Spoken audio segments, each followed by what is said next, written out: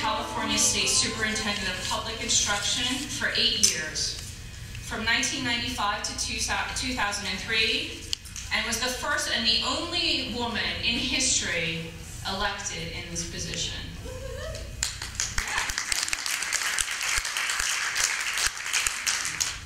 Now she does speaking and consulting, and I would say in advocating continually on our behalf and being a champion for children and for low-income families across the state. Of course, she's received numerous awards, state and national recognition for all of her contributions for children. Really a true champion and legend in her own right. Please join me in welcoming Delaine Eastin. Thank you very much, Nina, and all of you for being here this morning. I know it's a very demanding life that you have, and that you've come to the Capitol at this propitious time is extraordinarily important to us, and we thank you. I want to just say I think the work you do is so extraordinary, and I feel badly, actually, that the governor of our state has unappreciated what a critical job it is to nurture and develop children before they enter kindergarten. And I really hope that we can, in fact, link arms and invite many more of our young parents and our grandparents and even great-grandparents to join with us to speak out for the youngest among us. Because, in fact, this is a moment where California's greatness will be determined. Whether we go backward and allow the erosion of such wonderful work over the last several decades, or whether we go forward to build a great state and to, in fact, build a great group of citizens for the future. I have to say, I think you're true American heroes. And if you think I'm overstating it, and you're thinking, I'm a hero, right? You know, I had an epiphany a few years ago. I realized that not many real heroes that I've met in my life look like John Wayne or Miss America. The real heroes that I've known in my life more likely look like Abe Lincoln or Margaret Sanger or Harry Truman or Harriet Tubman. They looked like Mr. Rogers or Betty White more than they did like the famous people of Hollywood. And the real heroes of the piece are people like you who get up and do the important work with little children. Now, I have to say, most heroes are intelligent, but lots of intelligent people are not heroes. The fact is that most heroes are insightful, but lots of insightful people have no heart to do the important work at hand. Most heroes are perhaps unsure of what strategy needs to be followed for success, but they try and try again. Sadly, lots of aware people lack the vision to take a chance, to promote a strategy, and to get things done. So when I speak of heroes, I'm speaking of people like you assembled here trying to stop a very ill-considered $517 million cut to child development suggested by the governor. And I have to say that it is criminal to kick 62,000 children to the curb because they happen to be under 5. And when you think about the scale of that, I want to just put this into some context. 62,000 is an army of children. It's an army. Years ago, I was at a meeting of the Council of Chief State School Officers, and the superintendent of Wyoming came up to me and said, "Oh, Delaine, you are sending all of your kids to Wyoming. We're just growing in leaps and bounds. You're so lucky you're not growing. We're having a hard time building classrooms and accommodating the kid, all people moving from California, I swear." And I said, "Well, we're not growing at the rate we used to grow, but we're still growing quite a bit." She says, "You can't be growing as much as we are." I said, "Well, you know, I think we probably are growing more." She said, "No, how many kids did you add last year?" I said, 110,000, and the year before was 140,000. She said, "Oh my God, where did you put them?" The whole state of Wyoming's population of students was just over 80,000. So when you think about 62,000 kids that Jerry Brown is proposing to push out of child development, you're thinking about a small state worth of children. And it's not right. Now, I have to say that I know that Jerry said that he was kicked out of preschool and it hadn't harmed him.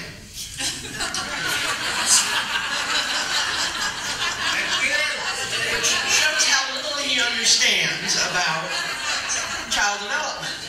Because Because the people who need child development the least, first, they're the most likely to be in preschool, but the ones who need it the least are those who have parents who are college graduates. And we know Jerry's father was an attorney because he was the district attorney of San Francisco, the state's attorney general, and then the governor. And Jerry, for the time, was from a very privileged family. So the fact that he was kicked out of kindergarten and it didn't hurt him doesn't say anything about those 62,000 individuals whose lives he could hurt. Now I have to say that for many years, the Department of Finance has suggested this move, where we shorten the amount of time that kids can actually get support, and where we, in fact, move it out of child development in the Department of Education and move it over to social services because they do it for so much less. And that is the old story, you get what you pay for. The reality is that child development is different. It means something more than just making sure they're housed safely, which is all Jerry wants to worry about. Development means that they enter kindergarten ready to learn, that they enter kindergarten healthy and with a good ability to relate to other children, and that in fact they have done developmental things in those years before they walk through the front door of kindergarten, rather than nothing, or worse still, watching television endlessly. The fact is, we cannot make child care a hit-or-miss game of guesswork for the youngest among us who are parents and for the poorest among us who are parents. They're the very people that need the most guidance, direction, support, and our support. So when you think about early education, we have to be thinking about, actually developing information, which is what we've been doing, about our providers. We've been able to think about the age groups served, and the schedules offered, and the spaces available, because of a whole host of groups of people, from the Child Care Resource and Referral people, to the Department of Education, to First Five, to this wonderful organization. We have been working to improve our ability to support the youngest among us. And to take a step away from that is to really step back from what's important in California. Good grief, Jerry Brown is fighting for high-speed rail. Now, let me just tell you, I'm all for high-speed rail, but I voted no on it because they didn't develop a source of funding for it. And until somebody can figure out how to pay for it, every time we do something with borrowed money, remember Arnold said he was going to tear up the credit card? He also said, I cannot be out of money, I still have checks in my checkbook.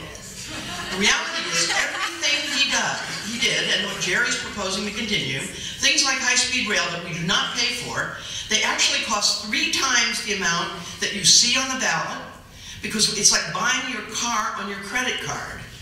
If you've ever done that, don't ever do it again. The truth is that you don't buy cars on credit cards because the car would wind up costing you 3 times as much as the sticker price. And that's exactly what will happen with high-speed rail. In fact, they lied to us about how much it's going to cost. They're creeping up the estimate. But on top of that, just triple the figure. The water bond. Jerry Brown should kill that thing. If there was ever anything in the world you could charge money for, it would be water. Instead of paying for it by raising the fees on water, which would promote conservation, by the way, Jerry Brown and the governor before him and the legislature before this one are talking about putting it on the ballot, and we'll do it with borrowed money. Whenever you borrow money in the state of California, if the pie doesn't get bigger, and you cut a big $33 billion slice out of the pie, and half of the pie is K through higher ed, guess what? Half of the money for things like water come out of the pie. Raise the price of water. Some of you flew here. At the airport, you went through, you bought a $3 bottle of water. I guess people will pay for water now, won't they? The bottom line is we've got to begin to pay as we go and stop balancing the budget of the state of California on the backs of the children of California.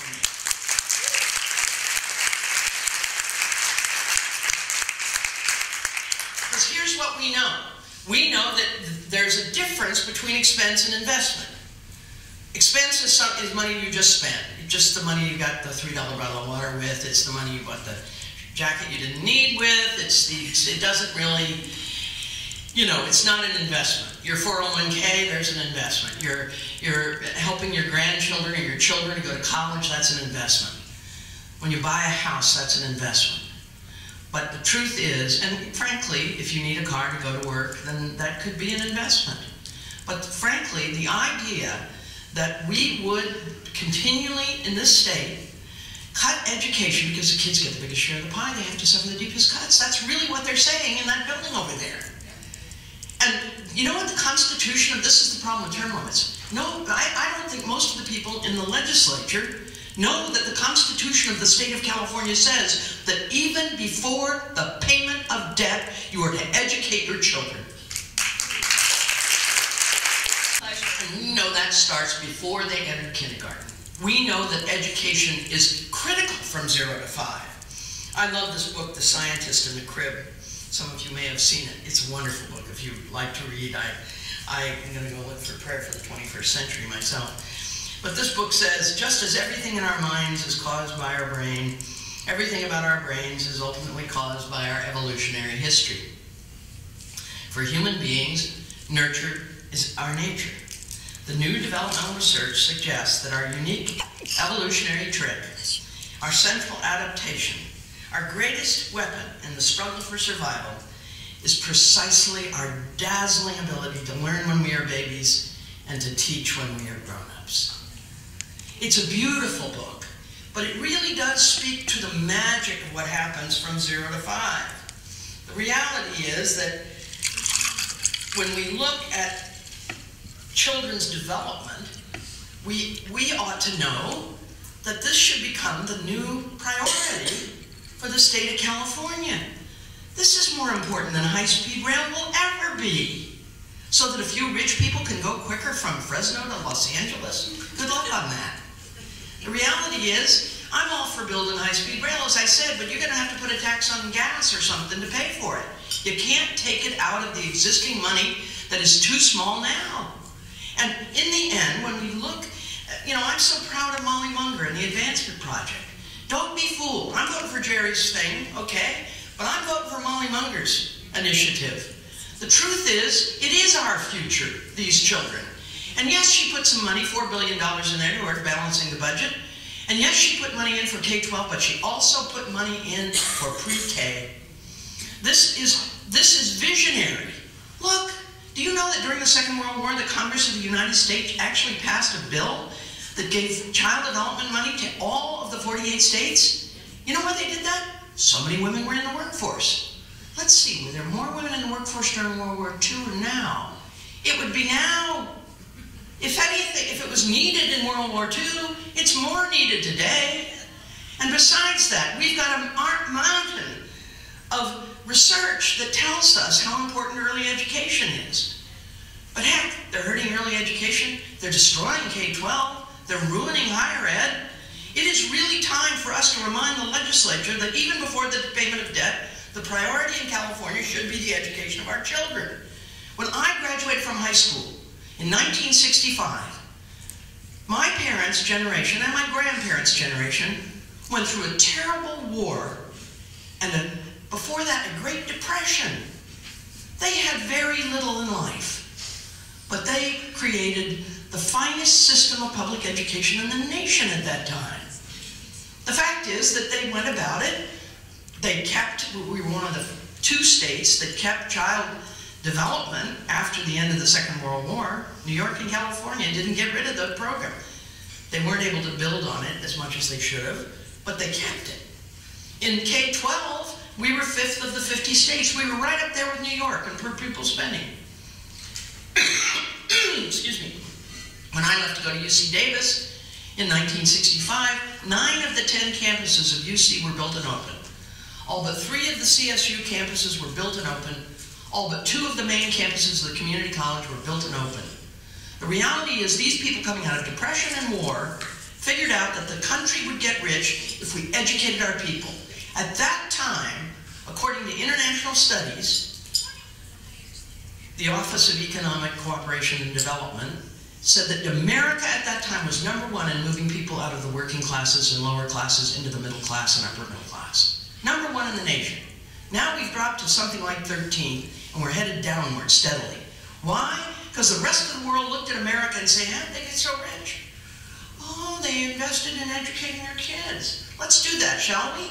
Not just in K-12, but in higher ed. And, oh yes, in preschool. In fact, the Europeans are way beyond us, and most of Asia is way beyond us in child development before the age of 5. When I had my Universal Preschool Task Force, I went to France as a guest of the French-American Foundation. It was not your tax dollars at work. When I got to France, and some of you have heard me talk about this because it was astounding, I went with Karen Hill Stott from Los Angeles, who had co-chaired my task force, but the editor of the Miami Herald was with us. He went home and quit his job and went into trying to move preschool into a priority in Florida, and the voters voted for it over the objections of Governor Bush at that time. The reality is there was a CEO from a corporation from a bank up in Colorado. He quit his job and started working on preschool. But the truth is, we went into these French preschools, which open at 8 and go from 8 to 4, but you can buy wraparound services either earlier or later. But everybody gets to go to preschool from 8 to 4. Lunch is served on tables that have tablecloths, real silverware, real napkins, real plates. The lunch was what the teachers ate, the same as the kids. One day it was roast lamb and radicchio salad. Another day it was a magnificent shepherd's pie with an arugula salad.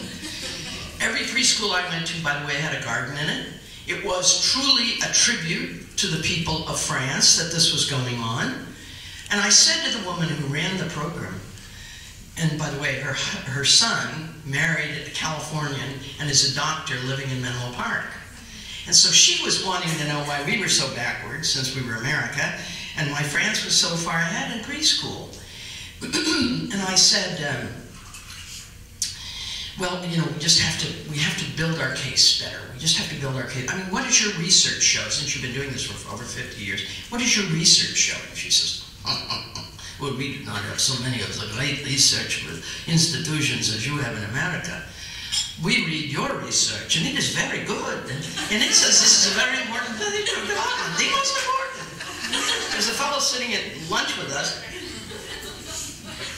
who's the mayor of the small town, and in France, the town provides the facility, and the national government pays to staff the facility. And so the mayor has a stake in this facility. He has a dog in this fight. He was there with us, supporting this. And I said to him, you know, you have what, 6 or 7 political parties in France. I mean, they have the Gaullists and the Conservatives and the Liberals and the Socialists and the Communists.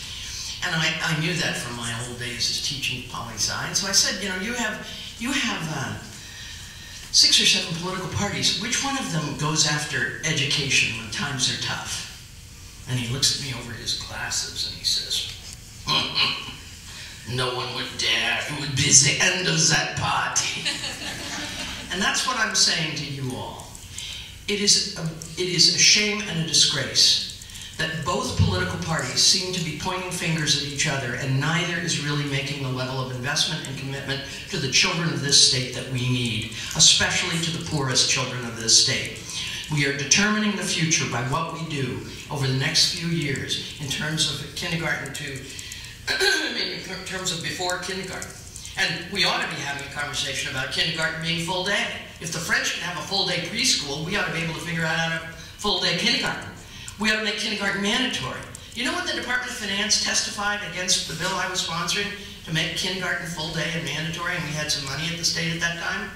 The Department of Finance said, well, they had 2 good reasons to be against it. First, it was an unnecessary bill because all kids were in kindergarten. And second, it would cost another $150 to $300 million a year for the 70,000 to 100,000 kids that would show up, who weren't registered in kindergarten. And I got up and said, you know, it's one or the other. Either they're there, in which case there's no cost, or they're not there, in which case there's this cost. You can't have it both ways. Department of Finance knows the cost of everything and the value of nothing. And it is time that we say that out loud. Department of Finance should be having a conversation with the governor and with the legislature about how we promote better and more complete and more thorough child development before the age of 5. You know very well that many of the children that we need to be thinking about child development at different hours. Many of the children's parents do not work routine hours. We need to do much more about their health before they enter kindergarten, and we need to do much more about nutrition, both in preschool and in child development centers, but also once they get to school. And I've been in the schools of California where teachers on Friday afternoon stuff kids' pockets full of fruits and nuts and even candy bars because they're afraid the kids won't eat again until Monday morning when they get to school. The reality is that this state is hiding its head in a trough when it comes to thinking about the future, when it comes to thinking about how we are going to be successful as a state. The Silicon Valley is not here because of a juxtaposition of planets. It's here because we invested in education during a critical period in American history.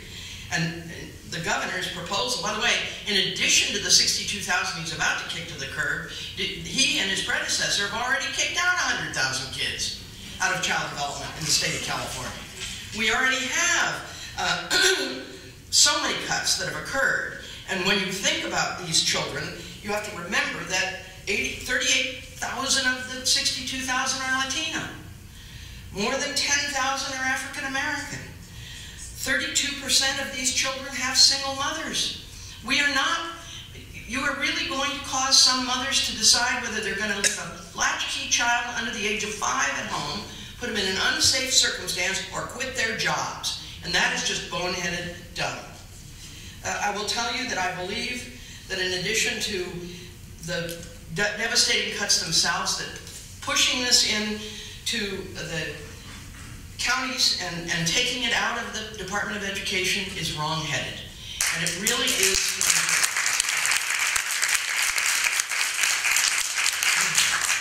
So the research is clear. Let me just give you one other statistic which I think is so stunning. The number of poor children in this state has increased by 1.6 million in the last 20 years. California's share of children in poverty used to be 1 in 10. It's now 1 in 6. We have 1 in 8 kids, but we have 1 in 6 of the poorest kids in America. And that is why this is especially devastating for the kids that are left. It's sad, though, that one poll that Jumpstart did found that 73% of Americans wrongly believe that if children enter kindergarten unprepared, they will catch up in elementary school. Quite frankly, we know that is not true. Children that enter kindergarten, thousands of vocabulary words behind, with many, many, many deficits in their development, will never catch up in most cases. That's a sad but accurate description. And if anything, The Economist magazine noted, there is evidence that America and Britain, the countries that combine high female employment with reluctance to involve the state in child care, serve their children especially poorly. A report by UNICEF in 2007 on children in rich countries found that America and Britain had some of the lowest scores for well-being. And things have gotten worse since 2007 when that was done. A percentage of women with preschoolers are working today than were working during World War II. We know that. And we know that we are one of the few industrialized countries in the world without a high-quality, comprehensive system of child care and child development. Something we knew about in World War II, but somehow don't know about today. And what's really important to understand is that the brain really is a network.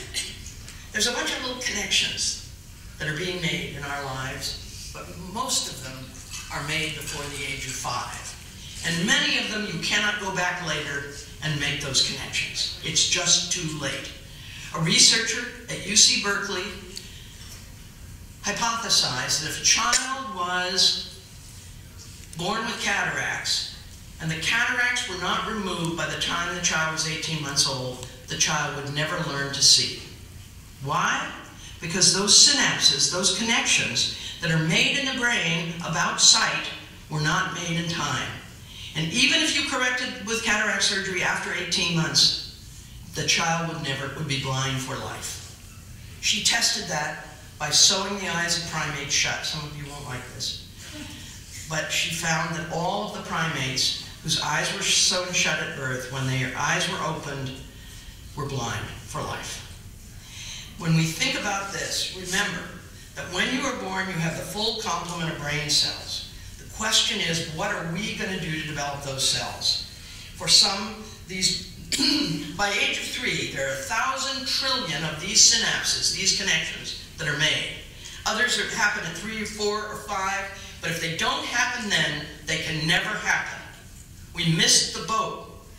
And so, in fact, every dollar that Jerry is saving, we know is going to cost us between $7 and $14 later on. It's going to cost us with special education increases. It's going to cost us with kids being held back. It's going to cost us with kids in summer school. It's going to cost us with kids in other safety net programs. And then it's going to cost us when they drop out. It's going to cost us when they are unemployed for long periods of time. It is going to cost us when they wind up on welfare. It is going to cost them when they wind up in the prison system. In fact, I am ashamed to tell you that this morning in California, where we've dropped to 47th in per pupil spending, we are #1 in per prisoner expenditure.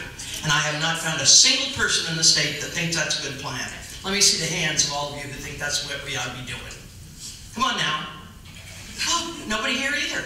I've said this to Rotaries. I've said it in university meetings. I've said it in all manner of meetings. One woman came up to me after I said it and she said, "My husband's a correctional peace officer and I don't think it's a good idea." The fact is that our values are screwed up. And here's the big point I want to make to all of you. Don't let legislators look you in the eye and say they haven't got the money to do this. Budgets are statements of values. Think about how you budget in your house. You don't look at your kids and say, well, I spend more money on you than I do on anything else, so you're going to have to suffer the deepest cuts. That isn't the way parents behave. When I was a kid, I got accepted at UC Davis and I really wanted to go, but my dad, the machinist, had been on strike the year before. They'd gone through all their savings. My mother was a dress clerk. My dad, incidentally, thought they needed to buy a new car, and we had a Studebaker. It was 10 years old, and it was, well, stopped making them in 1960, so he was afraid they couldn't get parts for it. My mother wanted a new couch. My brother and I had practiced our trampoline skills to a fairly well on the old couch, and it was really had actual springs coming up out of the bottom. My dad had lost his mother a couple of years earlier, and he wanted to go to the family reunion in Kentucky. So what did they do? They said, we'll buy a used car, and we'll buy a worse couch, and we'll go on a shorter trip. And no car, no couch, no Kentucky. They sent their daughter to college. That's values. And what's wrong in California is we are not budgeting with the values of the people of the state of Vermont.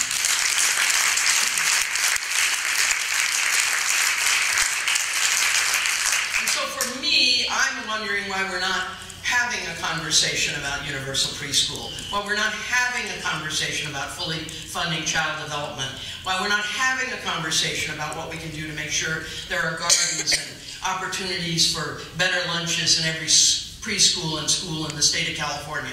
I want to know why we're not having a conversation about how we help our kids to go to college. Why is it that we are spending so much?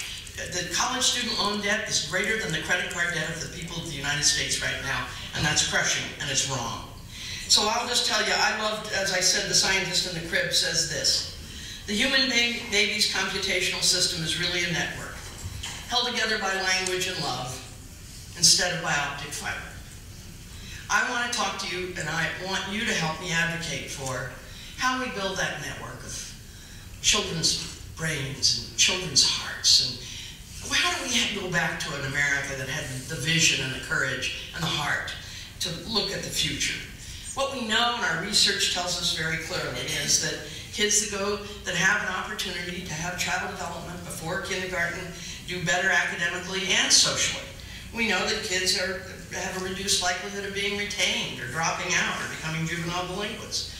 We know they have a greater likelihood of attending college, and we know they are more likely to avoid long periods of unemployment.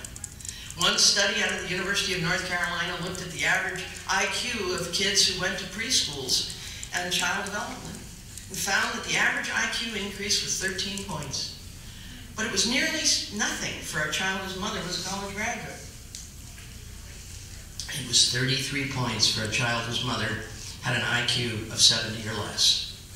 When you look at a 13 or 14-year-old girl who's pregnant, you see a child that probably isn't going to finish high school, that is going to have truncated life opportunities, that will not develop fully mentally herself. And to condemn her baby, here in a country where we've got so many people thumping their chests about being pro-life. They're not pro-life, they're pro-conception. It's downhill after that. This state ought to be paying for prenatal care. This state ought to be paying for comprehensive care for babies from the time the mother is forced to go back to work. And under the Welfare Reform Act, we said mothers who had to go back to work is when their kids were as young as 4 months old. California, we let them stay home until they're 9 months old. Whoopee. But the truth is, I look at these kids, and I know that in there's Einstein and Edison. There's Whoopi Goldberg, and there are genius children that are going to be left in the cul-de-sac of life if we don't do something about this. At the end of the day, I'll just tell you that Einstein really was probably a special ed child in today's world. Edison's mother was told, it's a good thing your boy's good with his hands. He'll never be much in school. Whoopi Goldberg is dyslexic, so is Tom Cruise. The world's history has been written by people with developmental disabilities and difficulties, but somebody believed in them and loved them and realized that if we helped them with development, they would perform better in every aspect of life, including in their human style. At the end of the day, then, I'll just tell you, wonderful analysis that was done by Cohen and Vaccaro and Jennings talked about the pay-you-later price tag. They estimate the social cost of not providing quality care and developmental opportunities to young children, quote, create an array of bad outcomes, including child abuse and neglect, high school dropouts, criminal activity, teen pregnancy, drug and alcohol abuse, and other health problems. All of these expensive social ills could be significantly diminished through investments in evidence-based early childhood programs, end quote.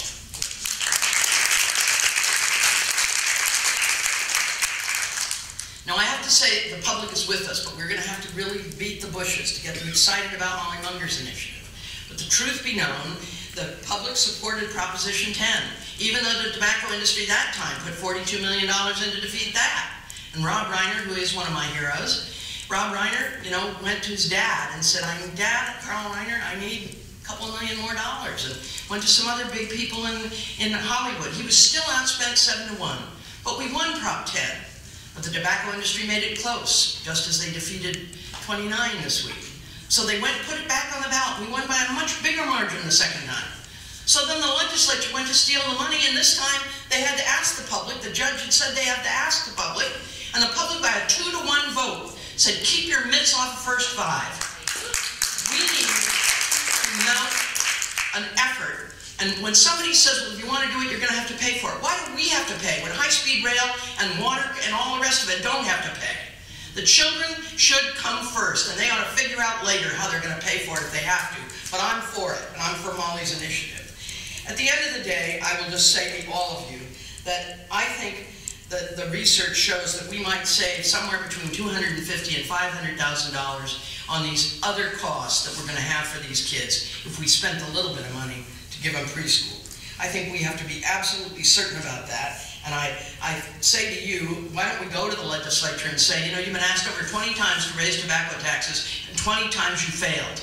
Why not get a little bit of spine and stand up and raise tobacco taxes and put it into more preschool, put it into more child development. Use it to fund it if that's what you have to do. But by God, the public voted against 29, not because they didn't want to tax tobacco, but because of that terrible set of ads that the tobacco industry put out saying the money was going out of state.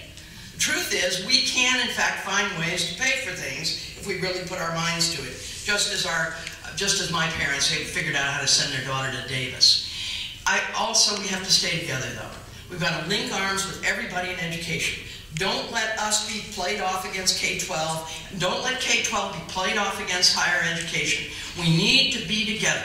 If I gave you 58 pencils, one at a time, you could break all 58. If I gave you 58 pencils together, as the 58 counties in California, you can't break them. The strongest person you know can't break them if they're together.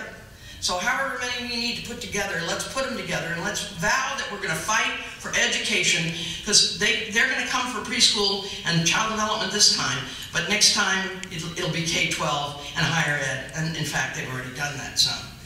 I will also say that according to this study, there are a whole bunch of countries doing better than we are. The fact is that the other thing we need to start fighting for in this state is paid maternity leave for women. Do you know how many countries don't have paid maternity leave? Remember, we're pro-life, right? 4 countries. The United States of America, Swaziland, Papua New Guinea, and Liberia. How do you like traveling in that crowd? It's time to say that we believe that parenting is important. We need the time to make sure that babies and parents bond, and then we need an opportunity to make sure those children have developmental opportunities when their mothers go back into the workforce when they're 9 months old. The fact is that the CCDAA needs to go to the ramparts after this meeting. You need to communicate with your local legislators. You need to ask your parents, are you registered to vote? Have you thought about registering to vote? If they're not citizens, do you know how you can become a citizen and then register to vote? A citizen in the last election. She had lived here in this country for over 20 years. She wanted to vote for Hillary, I'll tell you. But the truth is that she fights for her grandkids who are going to UC Davis and are going to Sonoma State and are going to have better lives than their grandmother had, because she's got a dream for them and her kids have a dream for them. And we have to have dreams for these children. Neil Postman said, children are a message we send to a time we will never see. At least some of us in this room are living in a time our parents did not live to see. We were sent here prepared, and we must do that for the next generation of children. That is our solemn duty. And if it means we have to become political, then let's get on it. Because time is a-wasting and lives are being lost, literally and figuratively, every day.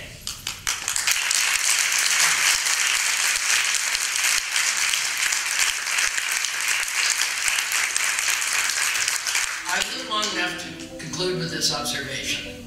There's nothing wrong with our children. I am, however, worried about some of the grown-ups. We have to help them to find their way. We have to help them treat education as if it is the most important thing.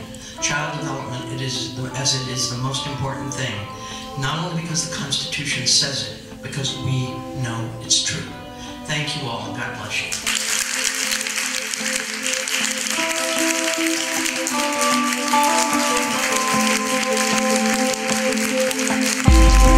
you.